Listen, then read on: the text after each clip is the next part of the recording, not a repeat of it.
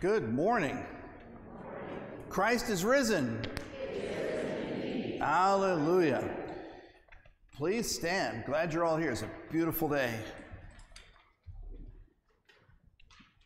Blessed be the Holy Trinity, one God, full of compassion and mercy, and abounding in steadfast love. Amen. Trusting in Christ's great promise of forgiveness, let us now turn our hearts toward God in a moment of humble confession.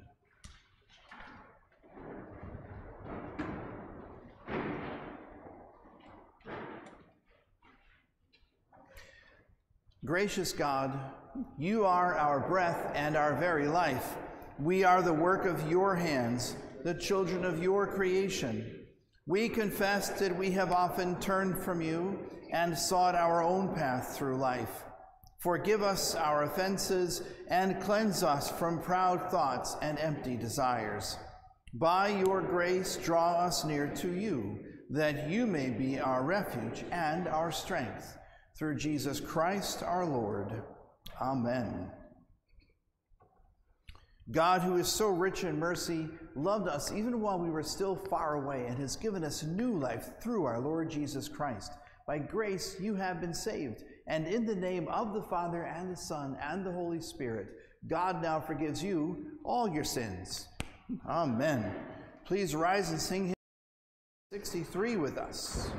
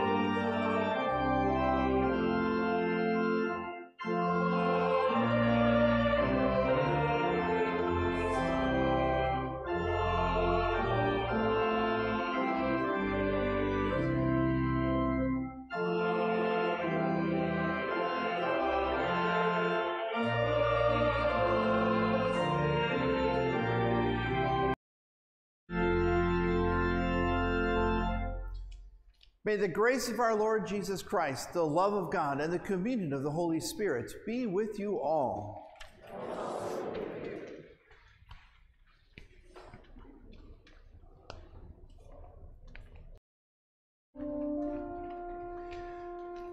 In peace, let us pray to the Lord.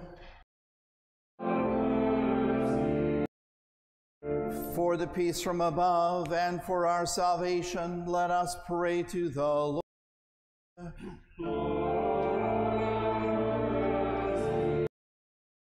For the peace of the whole world, for the well-being of the Church of God, and for the unity of all, let us pray to the Lord.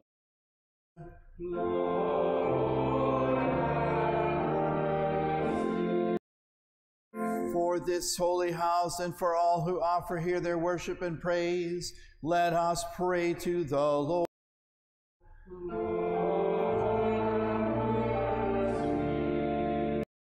Help, save, comfort, and defend us, gracious Lord.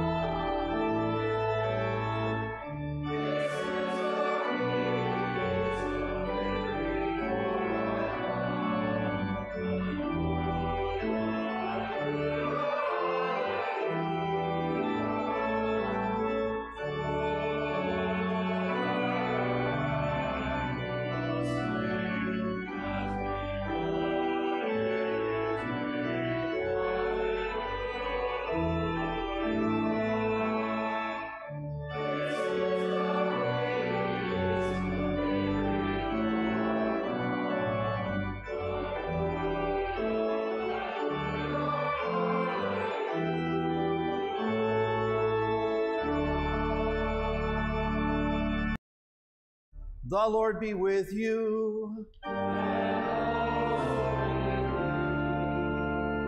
Let us pray.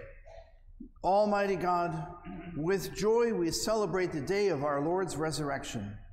By the grace of Christ among us, enable us to show the power of the resurrection in all that we say and do, through Jesus Christ, our Savior and Lord, who lives and reigns with you and the Holy Spirit, one God, now and forever.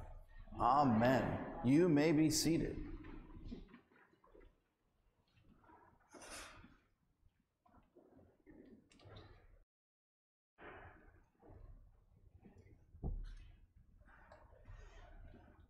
A reading from Acts.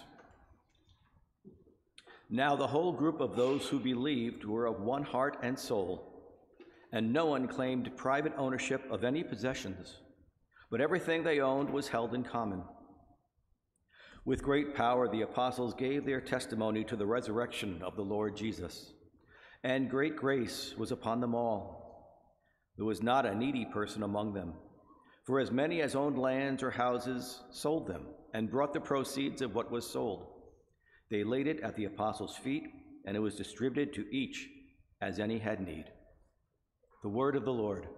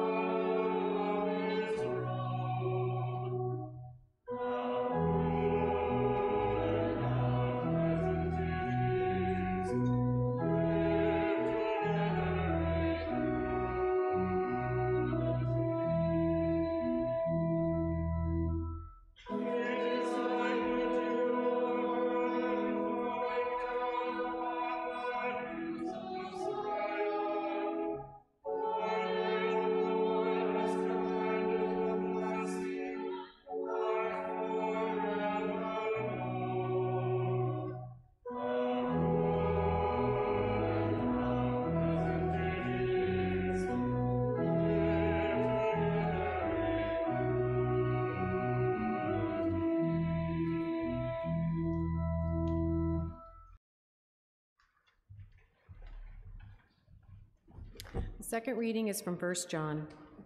We declare to you what was from the beginning, what we have heard, what we have seen with our eyes, what we have looked at and touched with our hands, concerning the word of life. This life was revealed, and we have seen it and testify to it, and declare to you the eternal life that was with the Father and was revealed to us. We declare to you what we have seen and heard, so that you also may have fellowship with us. And truly our fellowship is with the Father and with his Son, Jesus Christ. We are writing these things so that our joy may be complete. This is the message we have heard from him and proclaimed to you, that God is light, and in him there is no darkness at all. If we say that we have fellowship with him while we are walking in darkness, we lie, and we do not do what is true. But if we walk in the light as he himself is in the light, we have fellowship with one another, and the blood of Jesus, his Son, cleanses us from all sin. If we say that we have no sin, we deceive ourselves, and the truth is not in us. If we confess in our sins, he who is faithful and just will forgive us our sins and cleanse us from all unrighteousness. If we say that we have not sinned, we make him a liar, and his word is not in us. My little children, I am writing these things to you so that you may not sin. But if anyone does sin, we have an advocate with the Father, Jesus Christ the righteous. And he is the atoning sacrifice for our sins, and not for ours only, but also for the sins of the whole world. The word of the Lord.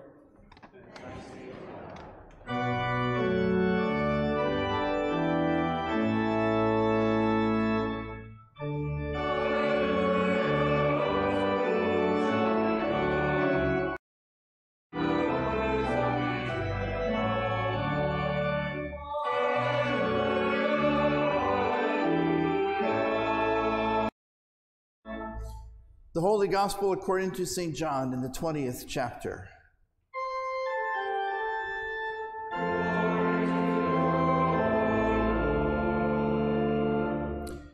When it was evening on that day, the first day of the week, and the doors of the house where the disciples had met were locked for fear of the Jews, Jesus came and stood among them and said, "Peace be with you." After he said this, he showed them his hands and his side. Then the disciples rejoiced when they saw the Lord. Jesus said to them again, "Peace be with you.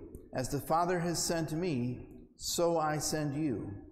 And when he had said this, he breathed on them and said to them, "Receive the Holy Spirit. If you forgive the sins of any, they are forgiven them. If you retain the sins of any, they are retained." But Thomas, who was called the twin, one of the 12, was not with them when Jesus came. So the other disciples told him, "We have seen the Lord." But he said to them, "Unless I see the mark of the nails in his hands and put my finger in the mark of those nails and my hand in his side, I will not believe." A week later, his disciples were again in the house, and Thomas was with them. Although the doors were shut, Jesus came and stood among them and said, "Peace be with you." Then he said to Thomas, "Put your finger here and see my hands. Reach out your hand and put it in my side. Do not doubt, but believe." Thomas answered him, "My Lord and my God." Jesus said to him, "Have you believed because you have seen me? Blessed are those who have not seen and yet have come to believe." Now Jesus did many other signs in the presence of his disciples, which are not written in this book. But these are written so that you may come to believe that Jesus is the Messiah, the Son of God, and that through believing you may have life in his name. This is the gospel of the Lord.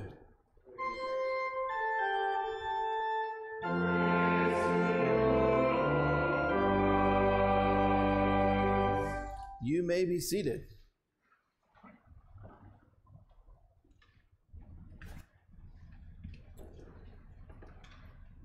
So it was a crazy week. Because I say that because on Friday morning I got a call from Doyle Funeral Home, and there was a family that had, at the last minute, changed their minds and decided they wanted clergy present at their funeral service that day. So I had nothing to do because I only work an hour a week. Everybody knows that. So, but I always say yes because it's important. It's an important thing. Because I didn't get a chance to talk to the family or anything in this particular case, the only information I had to go on was at the funeral home in the room with the pictures they had set up. So I had a minute or two while Tim was introducing me to look at all those photographs and survey them and try to get a grasp of this person's life, And it's so beautiful how families take time to go through their old photographs and create these wonderful storyboards of their loved ones over time. But it's true. No matter how many hundreds or thousands of pictures you post on an easel, it doesn't really even begin to scratch the surface of who these folks really were. And you'll hear her name when we do our prayers of intercession. And it gets even harder now with cell phones. I think I have 50 or 60,000 pictures just on this phone, this device. Forget about the other devices I own. And I heard this morning an interesting factoid. You can fact check this later, all you streamers. You can Google it while you're home. But I heard this morning that more pictures are taken every day now than were taken in the entire history of the world before cell phones combined. And I think it's mostly me, I'm just saying, but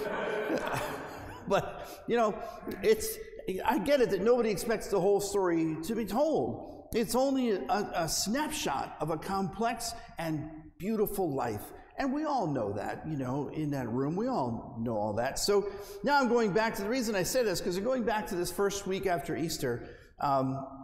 In the days and the weeks and the years after this very first Easter Sunday last week, people wanted to recount the times they spent with Jesus while he was here on earth. And they knew they needed to sift through a lifetime of memories and write down the few snapshots that would capture the essence of his ministry. Because they didn't have pictures. They didn't have ways to write a lot of stuff. I mean, resources were scarce. They didn't, you had to write on scrolls. And So it took a long time. It was a painstaking process. They had to be very careful what they chose, so that the things they wanted other people to really remember and relate to had to be like the most significant experiences they could draw upon. And you hear it in the last verse of today's gospel, where John's gospel notes, Jesus performed many other signs which are not written in this book, but these are written so that you might come to believe. So by his own admission, John's gospel is just a snapshot, a tiny collection of pictures posted on a board. And by the way, that was, now I know last week we were talking about how Mark's gospel ended so abruptly. This was the original end of the Gospel of John, too. All that stuff, you go home and look up John, there's like pages after this. That was all added 150 years later. This was the original end of the gospel according to John. It's like he did a lot of other things, but we picked the most important stuff so you could see. Now, and that's important because it's easy to forget that there were so many other things that Jesus did and said, day in and day out, 24/7 for 33 years. So many other things, public and private. We know so little about his life. And it's easy to forget that the disciples and all the people around had a much deeper, fuller relationship with Jesus than we can ever know. Thousands and thousands of moments, snapshots that we will never see. And actually, John's words tell us something hugely important about the depth and the scope of God and the Word of God. So yes, as Lutherans, we say Jesus is the Word of God. The Bible is the written Word of God, the cradle into which he was laid. And everything in the Bible is the Word of God. But the problem is, the Bible isn't the whole Word of God. John's Gospel just told us that. There's so much more that we don't have. Most of it was destroyed when they tried to eradicate Christianity. It was burned, lost. They copied what they could copy, but imagine how much was. And what we're holding in our Bible is just a tiny snapshot of God and of all there was and of all there is. But maybe that's okay, because John's gospel implies that there is something more important than just the facts. There's something more important than endless videos capturing every single second of Jesus' life, or your life. I mean, how many of you have more than one kid? The first kid, 18 billion pictures. Second kid, maybe 2, right? I mean, Willie, if you're watching, I'm sorry. But literally, I have like 10 pictures of Willie, and I have like books full of pictures of Wally. So, but and all you do is spend the first kid of the video, you're taking videos of everything he does. Oh, look, he's snoring, let's take a video, right? Or if you're a cat person or a dog person, you have, everything the dog does is on video somewhere, right? So, but John is saying, look, it's not important that you know everything. It's not important that you know every second, right? And then as I was thinking of all of that in this last line of John's Gospel, I remembered something Maya Angelou said. And she said, I don't know when or where, but she said, I have learned that people will forget what you said, people will forget what you did, but people will never forget how you made them feel. When I was finished with the funeral, I took one more look at the boards because I didn't have much time, and I had listened to some stories, and heard some great and funny recounting of her life. And then as I was walking out, somebody, I don't know who it was, he said, hold on, Pastor, you have to look at that one picture that's down on the table by the lily. And I hadn't seen that one yet. And he said, you have to look at that before you go. And I took one look at that picture and I said, now I get it, right? That one picture somehow encapsulated her and her husband. It was the picture of her husband, actually, who had already passed away. That one picture said it all. And now I understood how everyone felt about, Look, Thomas needed evidence, understood. But when Jesus said, "Blessed are those who have not seen yet believe," what he meant was, what you need, Thomas, is to learn how to feel this. Not just, identify. You have to learn to feel who I am. And so does everybody else. Our scriptures are not meant to be anything else but snapshots of the Spirit. Not designed to retrace the entirety of God, but to describe the essence of God, to describe the experience of the relationship with God. It is not everything there is, and it's not supposed to be. But the question is, how do you feel about God? Thomas had to figure that out, and he didn't figure it out, and it took the disciples a long time to figure out how they felt about all of this. How do you experience God in your daily life? And how will you convey that to others? Because Jesus says to the disciples, okay, I'm sending you out. To do what? Where? How? Well, to feel. When he says love your neighbor as yourself, what he means is you should feel the same way about each other that God feels about you. And that is the challenge. But you know what? It's a lot easier to do than you think, because your very life is your story, and your love might just be the only snapshot that your neighbor needs. In the name of the Father, and the Son, and Amen.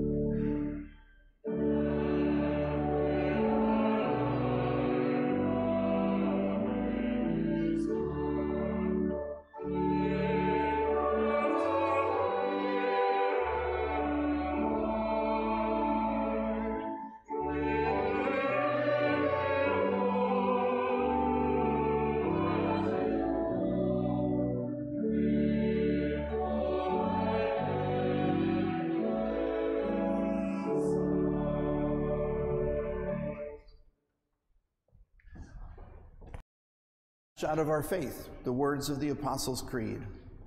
I believe in God, the Father Almighty, creator of heaven and earth.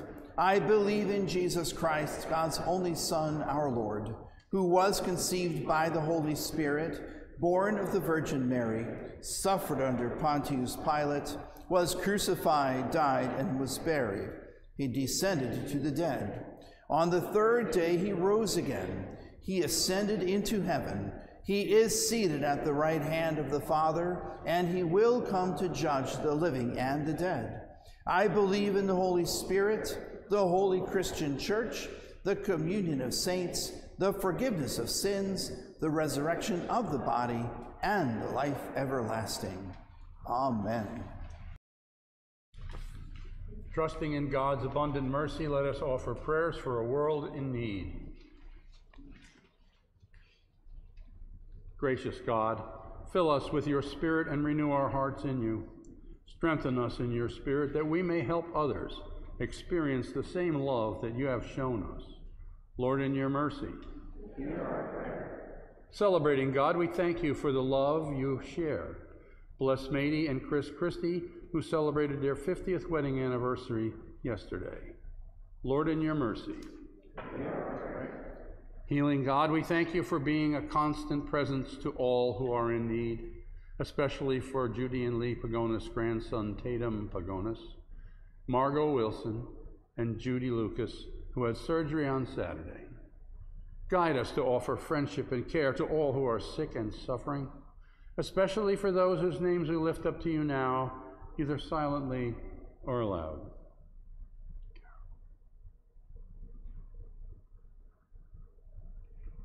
Lord, in your mercy.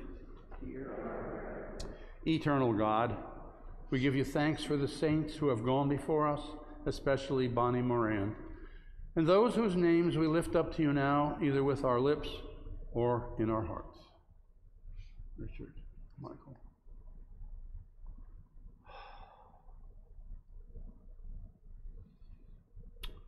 Renew our trust in your Easter promise that we live with joyful courage and compassion. Lord, in your mercy. And so it is into your hands, O Lord, that we commend these and all for whom we pray, trusting in your great mercy, through Jesus Christ, our Savior and Lord. Amen. Amen. And now may the peace of the Lord be with you always. And also with you. Take some peace with each other. God's peace. God's peace, Leo.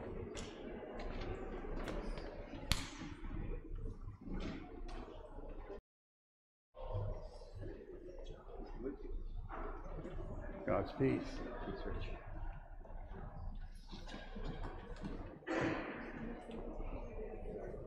God's peace be with you.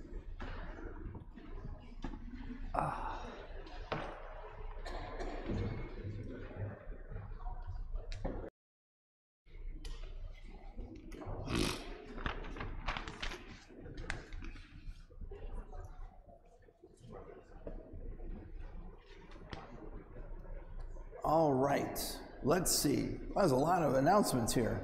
Adopt a Highway, April 20th. Meet at Burger King. That's the best place to meet. Route 44 in Poughkeepsie, over there. We do appreciate your help. I mean, it should be a beautiful section of road, and hopefully nobody has, littered on it since we did this last, but they have. From Adams this way on Route 44. So please join Bob Dyke. You can sign up. There's a poster back there and a hard hat and a vest. You can see all the stuff you'll get to wear that day. And like as I always say, you never know what you're going to find on the road. So maybe we'll leave some stuff for you just to see. So yeah, please join us. And it's actually a lot of fun. And Sunday, the next day, after the 10:30 worship service, the hospitality team is sponsoring a pizza lunch followed by a game of bunco. So, nothing better than pizza and just sitting playing a mindless game where you can win money. So that's pretty cool. I don't know, do you win money at bunco? There's no money? Oh. I gotta tell you, I have to tell you this story. So before I came up here, I was director of pastoral care at a nursing home in Smithtown. And we used to have a lot of people at worship service on Tuesday. And all of a sudden, the worship attendance like dwindled, like from week to week. All of a sudden, like nobody was coming. We couldn't figure out why. And eventually, we had a meeting with the recreation department and discovered that they were playing I forget what game it was. It might have been Bunko, but they started playing for real money during the worship service. So everybody was down there in the rec room playing this for real money. They never came to worship again. It was just crazy. Just saying. So good. But Bunko's fun, pizza's fun. And April 28th, I'm really excited about this because the bishop is coming to visit us. Finally, he owed us one from COVID. He was supposed to be here the week we closed for COVID. So finally, his schedule allows him to come up. So Bishop Eggensteiner will be visiting St. John's and presiding at worship. Well, I'll be presiding, but he'll be preaching. And on April 28th. So we'll have one service that day. All the 9 o'clock people will come here, and we'll all be together, and then we're going to have a big luncheon upstairs afterwards. So please sign up. It's a great opportunity to meet him and ask all your questions and get to know him a little bit. He's an absolutely fantastic person and pastor, and he's a great bishop too. So please sign up. And while you're there, so we can give our money and we can give blood that day too, because there's a blood drive in the parking lot while the bishop is upstairs. So 10% of all you give, pint-wise, goes to the synod, right? Is that how that goes? No, but the blood center has graciously offered to bring a trailer, so they'll be outside in their mobile blood bank. So you can go outside and then you can go upstairs and eat and feel better. So there's that. Also invite you to fill out blue Connect cards in front of the pew. Let me know what's going on in your life. And speaking of going on in your life, you've got something going on in your life. Nemo Swart. I wonder what you're going to say today. Oh, I know what you're going to say today. There's only one word you need, right? Donuts. Yes. Yes. Hello, everyone. I'm Nathaniel Swart. I have been working towards getting my Eagle Scout here at St. John's. I'm building a flower garden in the courtyard. And yesterday, I had my last fundraiser. It was Krispy Kreme donuts. Sorry, I couldn't do it anymore. I know they're good. But that helped me reach my goal. So soon, hopefully very soon, I will order the materials and get workdays going to build my project. So thank you for everyone who supported, and thank you for everyone who Donated, yeah. And who donated not with money, but with, like... prayers. Yeah. Time. Yeah. Thank you. Gotcha.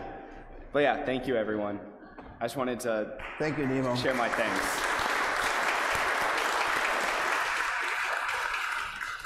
So you raised all the money you needed? Yes. Oh, good. So I don't have to write you another check. Good. All right.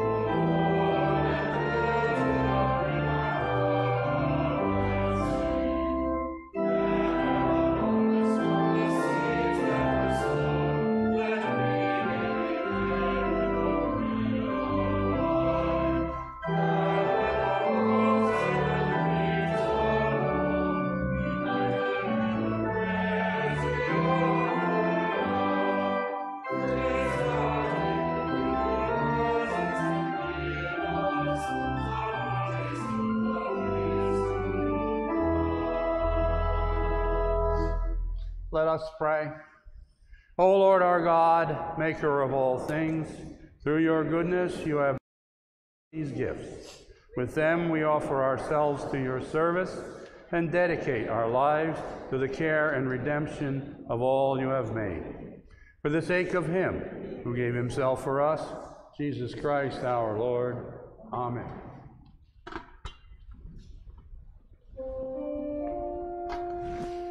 The Lord be with you. Lift up your hearts.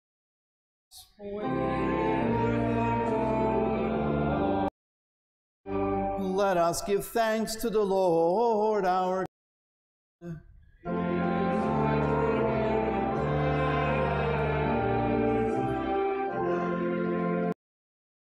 It is indeed right and salutary that we should at all times and in all places offer thanks and praise to you, O Lord, Holy Father, through Christ our Lord.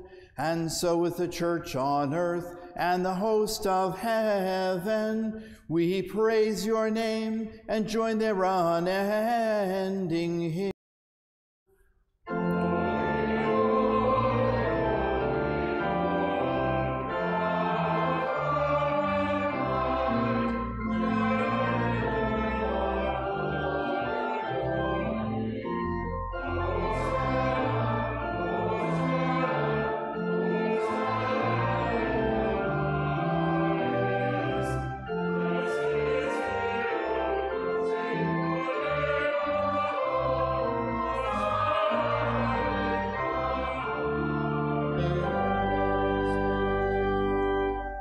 Blessed are you, almighty and ever-living God.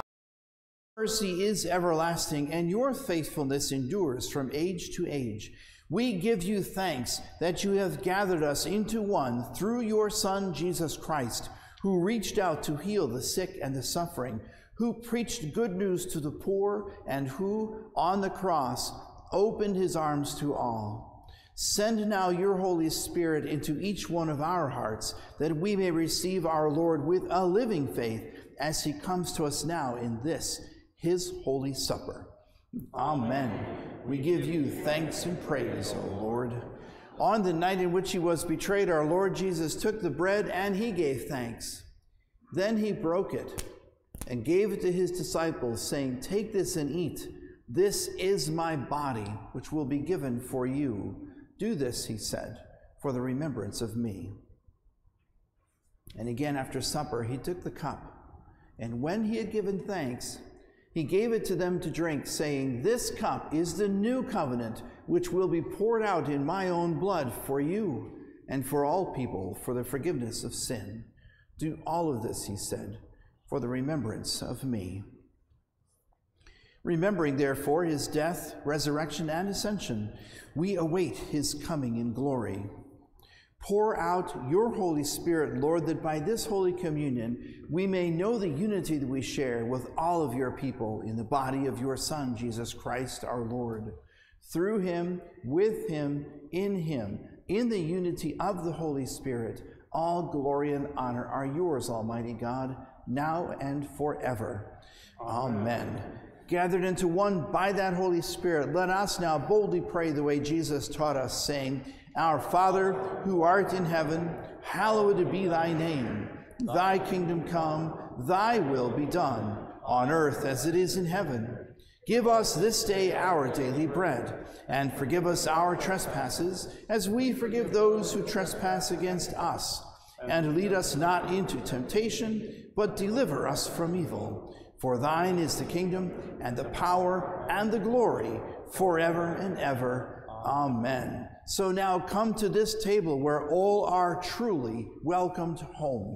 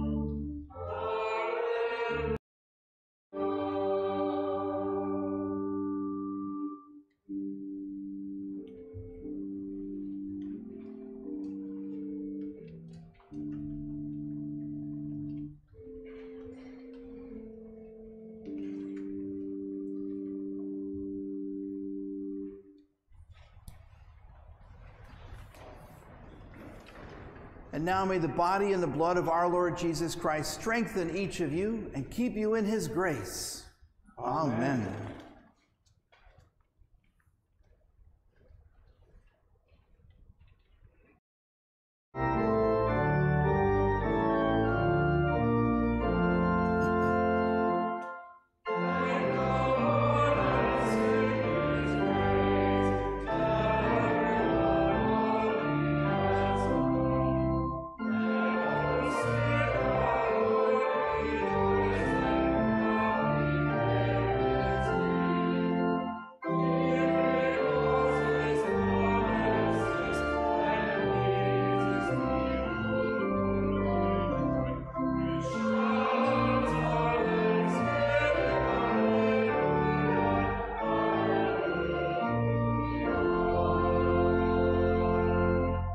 Let us pray. God, in all that you have made is good, and your love endures forever. Send your Spirit with us now that we may be united and transformed through the healing power of this gift of life, to serve you more fully by loving our neighbors more deeply, through Jesus Christ, our Savior and Lord. Amen.